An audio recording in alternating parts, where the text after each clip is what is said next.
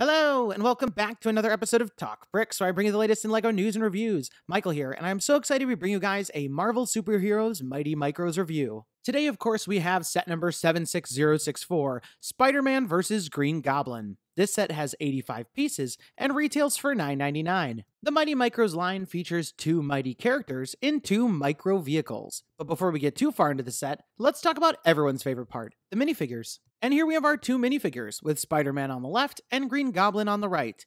They both feature short legs and a far simplified version of their torso prints. Both of these figures have some really fun face prints, but I especially love the one on Spider-Man. From the side, we can see their two accessories. On the left, Spider-Man has a camera, and Green Goblin has a pumpkin bomb, which has printing on the front and back. We also get a great look at the headpiece on Green Goblin. And from the back, we can see a nice continuation of the print from the front. Here we have Spider-Man's vehicle, which is actually a helicopter.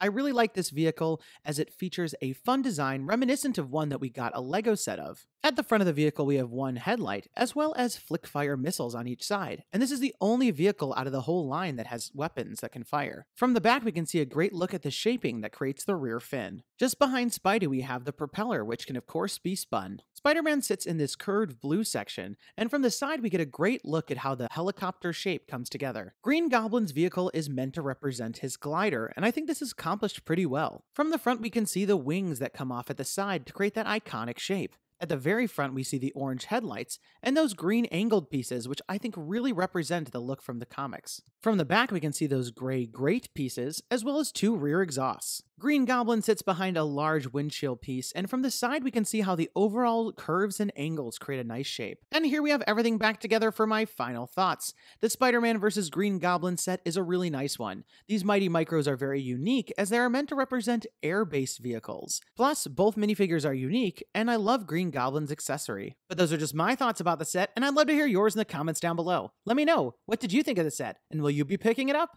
And if you like what you saw here, don't forget to leave me a thumbs up down below and subscribe to make sure you don't miss out on any of my upcoming videos. That's all the time we've got for today. Thanks, and have a good one. Hey guys, Michael here. Did you miss out on any of my Mighty Micros reviews? Click on this annotation to watch the complete playlist, and don't forget to subscribe.